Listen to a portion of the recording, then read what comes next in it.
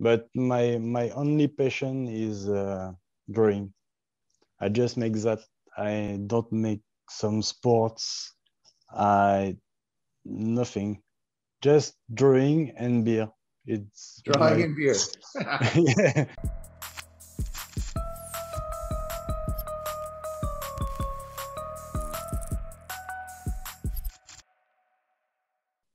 Hey guys, welcome to Inside Comics with George McHale. Really quick, if you like this content, please subscribe and tell a friend about it. Today, my guest is Vinz El Tabanas. Vinz, thanks so much for being on the show. Thank you so much. You're welcome. So Vinz and I are creating a book called Resilient, and it's out on Kickstarter and in Previews Magazine right now.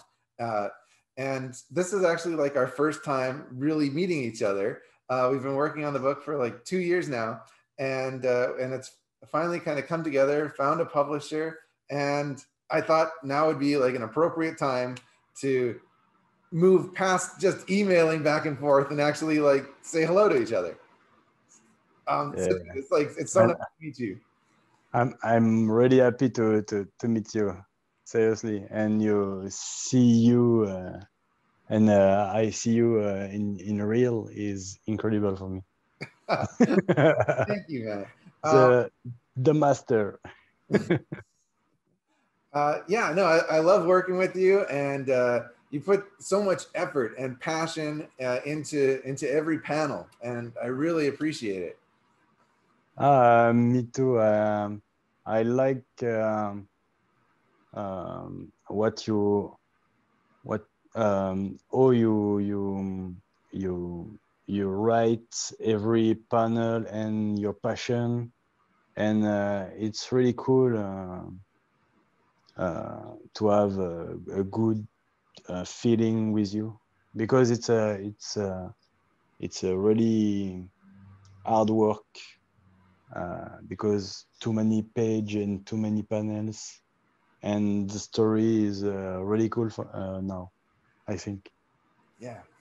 So Resilient, in one sense, it's about a woman. She's a judo teacher, and she Yeah, lifts her arms, and then she's yeah. like badass, like robot arms, and she's kill gangsters, and it's just like kind of really fun and bananas action. And then there's another side to it that's a little bit deeper, and it talks about a couple that is having fertility problems and they're having trouble getting pregnant. It talks about the trouble of trying to recover from like a major injury and trying to like adapt to your new situation. So there's kind of two levels to the book. There's lots of fun, crazy action, and then there's like more of a deeper side to it. And I really wanted to talk about these other subjects because I've been through some major injuries in my life. I've had problems with pregnancies and things like this. So it was a topic that I cared about a lot, but I also love fun action movies, and that's kind of like what I like to have for my entertainment is, something with like lots of action and fighting and kung fu. I love kung fu. So It's a mix. It's a mix in a Hong Kong movie, like really action and something 19th movie. It's really a mix to the two, and really like that too. Sorry. yeah, no, I love the kind of the dialogue of like a Kevin Smith or a Kevin Williamson, kind of the banter between characters. But I also love some kind of hard hitting action, and I feel like you were just the perfect artist to bring this all to life. Thank you. And yeah, thank you so much, man. It's With been big car, the red Chevy of yeah. and the car of Column is beautiful too. Oh yeah, yeah. We got some cool car chases in there too. Yeah, but you show me some reference of character, and it's really cool. it's really cool. I can redraw it to my style and improve it with Yolanda, with pink mecha arm. Yeah. It's really cool. I really like the direction we have taken. So I want to ask you, because a lot of the people who watch my channel are aspiring writers or aspiring artists, and I'm wondering if you can give 3 tips for what every artist should do if they want to kind of break into comics or in other forms. I know you work in video games uh, and Yeah, all sorts of other types of media too. just my first tip is practicing, practice, and to just look your world and try something. I try animation, 2D animation. I try After Effects for some animation, and 3D, and I try something, everything, every time, and it's really cool to discover the art. And 3, if you use a reference, try to draw it and not directly just redraw on it.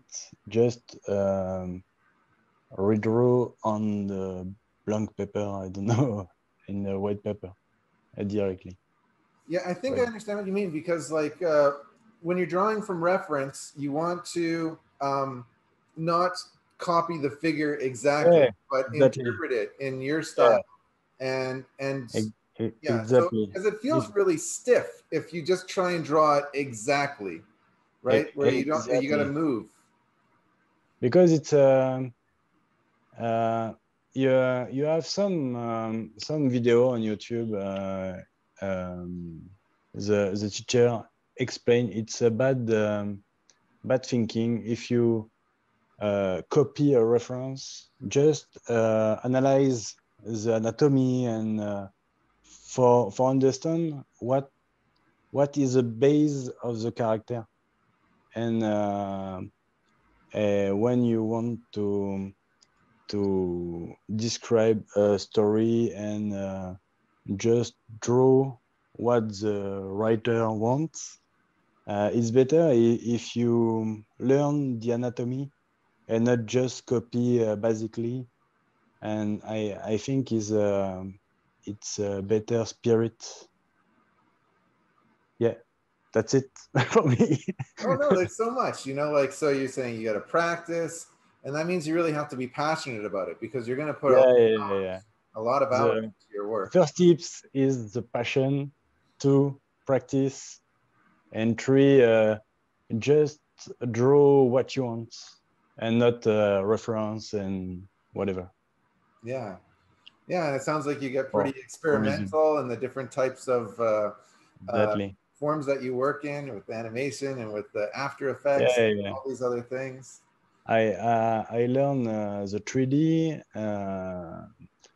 like 3ds Max or ZBrush, or now it's Blender. It's really hard for me, but and it's just for have too many possibility for make my storyboard, and it's my study, the storyboarding for advertising, and normally I make some little storyboard 1, 2, 3 minutes for TV spots or whatever, and it's really cool to learn 3D because I can to make a camera and just visualize where is my character, where how I can to make my story on the box and the landscape.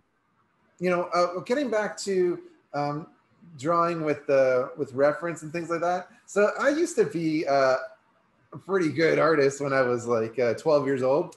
I was pretty good. I was like one of the best in the class. And then when I decided that I wanted to make comic books when I was like 35, I spent a long time writing my scripts and working at it, and I thought it was like really pretty good. So then I sat down to try and draw it myself, and I quickly realized that I needed professional help. I was not up to But the it's work. yeah. No, but I decided to make a full digital for comic book because the most important things is the story. And if you want this character, just turn look at right or look at left or whatever. I can to change it faster. And the most important thing is the story, not not the drawing. We need to understand the action, but I think it's not the principal idea. Is a really cool drawing with some. No, the most important thing is the story for me. Well, there's a saying about comic books that everyone buys issue 1 for the art. Yeah. They buy issue 2 for the story, right? That's what gets you coming back, because it doesn't matter how good the art is, if the story stinks, you don't want to keep reading it, right? But I think it's pretty important to get someone to buy the first issue. So I think they work in tandem to I love a lot of artists from comic book, and I love the style of the artist, but the story is really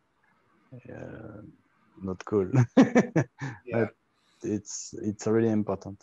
Yeah. So Vinz, right now, Resilient is in Previews magazine. So if someone wants to go out to their local comic book store, tell them to bring it in. It's from Absolute Comics. They do the White Widow book, I Make Boys Cry, and they always have really fantastic quality.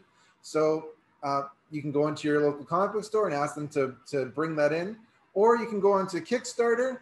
On Kickstarter right now, we've got exclusive covers, and all sorts of different things. So yeah, just look up Resilience on Kickstarter. It's partnered with I Make Boys Cry #2. They're launching together. So Vinz, I want to thank you for being on Inside Comics, man. It's been so nice to get to meet you after years of working together. And You're welcome. Thank you too. Thank thank you. you much, dude. Peace. Peace.